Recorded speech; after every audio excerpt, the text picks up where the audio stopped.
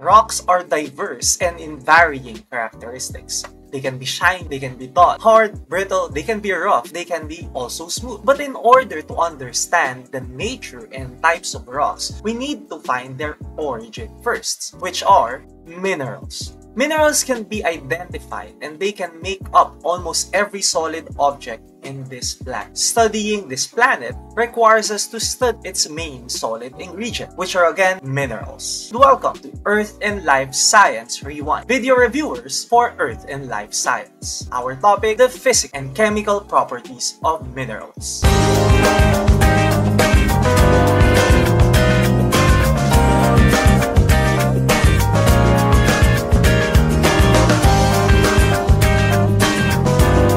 Greetings, senior high school students. I am Teacher Gian and welcome to Earth and Life Science Rewind, video reviewers for Earth and Life Science. We will go back to the definition, characteristics, and properties of the rock-forming minerals with the objective identify the physical and chemical properties of rock-forming minerals. To start first, let us define what makes up a mineral. You can memorize it by NICOS or NICOS, a mnemonic I use in teaching. First, minerals are natural form. They are naturally occurring in this planet. Next, they are inorganic. They are not related to living organisms. Number 3, crystalline solid. And number 4, an ordered arrangement of atoms. C and O are related to each other because the crystalline shape and appearance of minerals is related to their ordered arrangement of its atoms. Last is that minerals have a specific chemical composition and minerals are also categorized in these chemical compositions. But how are minerals different from rocks? Let us now define their differences. Minerals are naturally occurring in organic, solid, and also they have a definite composition. How rocks differ is that they can be a mixture of different minerals. While minerals have a definite composition and are quote-unquote pure, rocks can be organic and can be mixed. So in a nutshell, minerals have definite composition while the rocks are composed of one or more minerals. And at the same time, they can also be organic, meaning they can be related to living organisms. This rock is a mixture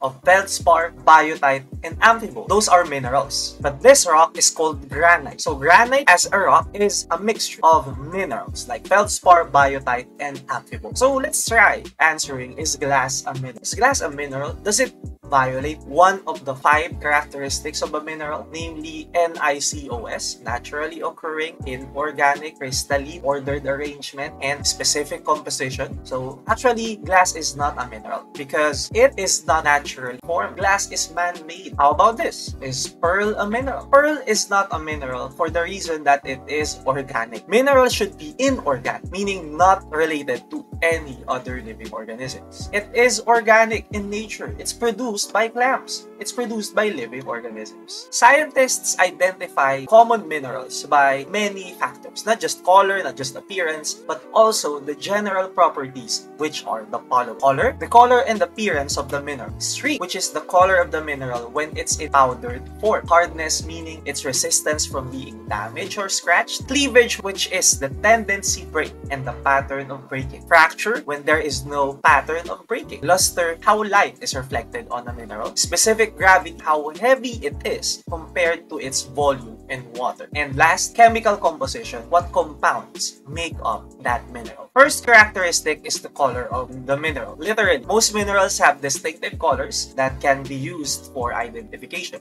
But unfortunately, color alone for a mineral is not reliable in identifying it. For example, this one. Clear, milky, smoky, rose, citrine, and amethyst are all the same mineral, which is quartz. So many minerals of the same kind have different colors, like the one I mentioned earlier. Also, varying minerals can have almost the same color. One of these is not really gold. They may look like gold, but one is fool's gold or pyrite, and the other is the real gold. So it can be confusing if you use color alone as the factor. A more reliable property for determining the color is the streak, which is the color of the mineral in the powdered form. It's done by rubbing the mineral itself across a plate or a white porcelain.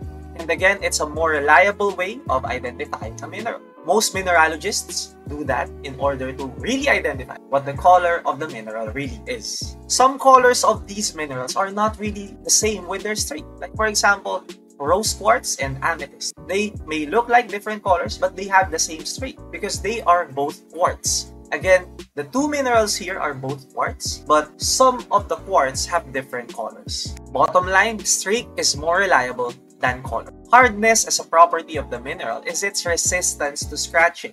Can it be scratched? Or what materials can scratch it? Minerals may be described depending to a standoff scale of 10 minerals known as the Mohs scale of hardness. The higher you are in the number, the harder and more resistant you are to scratching. Number 1 and 2, talc and gypsum, can be scratched by merely a fingernail, just like in this video. Fluorite and apatite, which is 4 and 5, can scratch a copper coin. Those are higher up in the chart, can scratch those below them. Quartz can scratch glass, and conundrum, which is number 9, can scratch number 8, topaz. Again, hardness is a measure of the mineral's resistance to scratching. You can see here that the cleavage of these minerals, halite and calcite, are in varying planes. So they have shapes when they break. And cleavage can be described in different planes. So can you break in one direction only? 2 directions, 3 varying angles. That is cleavage. Fracture is the absence of cleavage, meaning there are irregular breaking lines of minerals and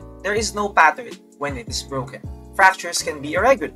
You cannot find any pattern there at all.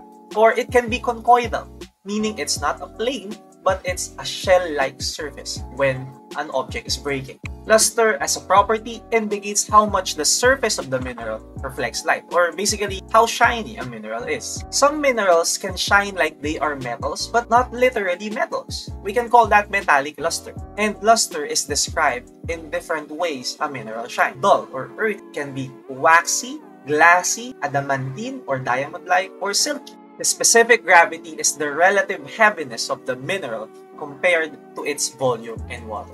You can see here in this diagram, it takes 2 liters of water to actually weigh the same as this mineral. So it means 2 liters of water is as heavy as this mineral in 1 liter. 2 divided by 1 is 2. So the mineral here has a specific gravity of 2, meaning the mineral in its volume of 1 liter has twice the weight of water. Specific gravity is really important for mineralogists to identify if some minerals are really legit. And last, the chemical properties of minerals. Mineralogists test minerals for their chemical properties. They can add acid, they can add bases, they can test the components of their minerals. That is how they categorize them, according to their main ingredient. Like, for example, silicates. Silicates are minerals with silicon and oxygen as their main ingredient.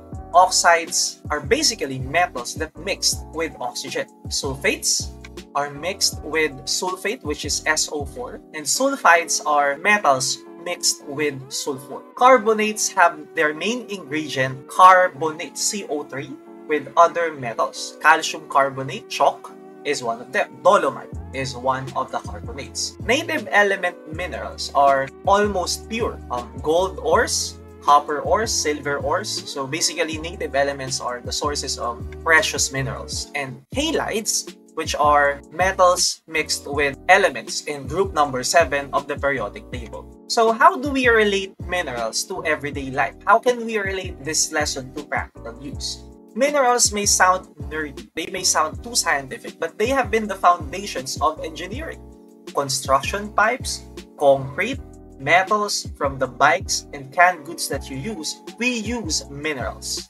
Metals are processed from minerals. Batteries use minerals. The watches and the clocks you use quartz, which is a mineral. Even feldspar is used as a construction material in cement and concrete.